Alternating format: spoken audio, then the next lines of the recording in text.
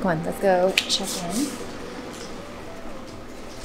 Hi, are you James? I am. Okay, nice to meet you. I'm Jessica. Jessica. And this is Dub, my husband. Nice to meet you. Yeah, we're checking in to get our washer and dryer installed. Yes. Yes. Head on out. All right, awesome. Let's go. This looks like it's gonna be an easy process. Hey guys, I'm Jessica. And I'm Dub. And we're a family of nomads. We're a family of 5 living in our camper, traveling full time. And we got the washer and dryer installed. A brand new washer and dryer. We actually had this washer and dryer installed at Camping World. This is the same brand washer and dryer that we had in our previous camper. And a lot of people that we know that travel full time use this Splendide brand stackable washer and dryer combo. And as you can see, everything's pre-drilled. You just line it all up. And that's how your washer is going to sit in. Back plate's going to go up underneath here. And then the front plate's going to be like that. And there's 3 little screws that came with the kit. It goes right into the front of your dryer and gets it all nice and secure. So what I did, I made a pre-measurement on the outside of the front flange of the camper to where the end of the awning arm is, so I know my distance on the inside here, which is right there at 7 inches. Okay. Right here, I use my stud finder, make sure that I'm going to have enough clearance for the vent. Okay. So got studs here, we got studs right here. So all this is open area. We made a drill, so I roughly marked right around here to make the vent, depending on the height of the washer and dryer. Okay. I'm making us some bomb diggity sandwiches. I'm almost done with Grace and eyes and Grace's. Cut some tomatoes. We're gonna have some lettuce, and yeah, they look really good. All right, here's your sandwich. Put it right there for you. Here's mine. It's really good. Addison, how do you like your sandwich? Grace, TJ?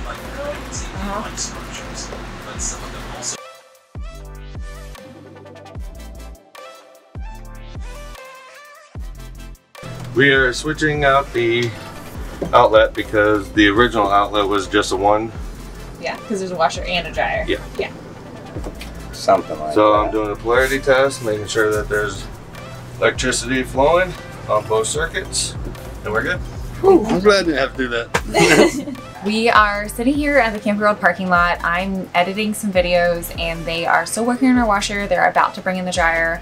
It is very hot here because we're only running 1 air conditioner, and do you know what temperature it is outside? Low 90s? Low 90s. It's very hot, and we're in Maine. I didn't even know Maine got this hot, but here we are all sweating. And they are about to bring in the dryer. I'm really glad that we did take it to Camping World to get the washer and dryer installed, because they've actually run into a few issues with like the size of the closet, having to take off multiple doors, only 1 outlet being in the closet, and so they had to actually install an additional outlet.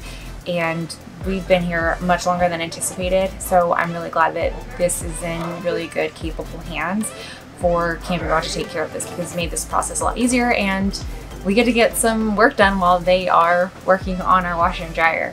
But they are about to bring the dryer in. I'm really excited to finally have our washer and dryer hooked up and see how this all goes. I am so glad that we did not have to do this. Do you remember when we installed the washer and dryer in our other camper and how hard we struggled bringing all this stuff in? It was so hard, and it took you, what, 2 days to get it installed by yourself? 2 days, yeah. Yeah, I'm so glad we don't have to do this thing by ourselves again. This is so much easier. How are you hold up in here? We're getting there. Yeah? Making progress. Had a couple of misadventures, but there were adventures. Making sure that there was no leaks, testing the washer, making sure that we have enough room for the dryer hose. Okay. And so we're just gonna mock it up, see if we have clearance. Okay. And then get it all buttoned up, make my hole for the vent. I am so glad that we don't have to do this. Like, can you imagine just like, because we didn't even have to stack them before, now they're stacking them. Yeah. They had to take the doors off. So it's obviously not ideal for the washer and dryer to be forward facing without anything covering it. but honestly, opening up a door to open up more doors to wash laundry isn't actually, like, you know, Yeah, we're gonna have to super simple to do. move It's it just like forward, adding an just extra step unnecessarily, whole and I thing. feel like I could live with it looking like this. It doesn't look terrible. It fills the gap pretty nicely. Where Yeah, it fills the you really gap don't pretty notice nicely. that there should be a door there. No, no. And there's such more? limited space in Right here there? anyways. Having those doors right there to get to the washer and dryer would honestly make things really crazy Yep. in this already small space. I mean, we're just living in a camper. It's a small space. Even though we're in a 47-foot camper, it still is this, you know, it's a camper.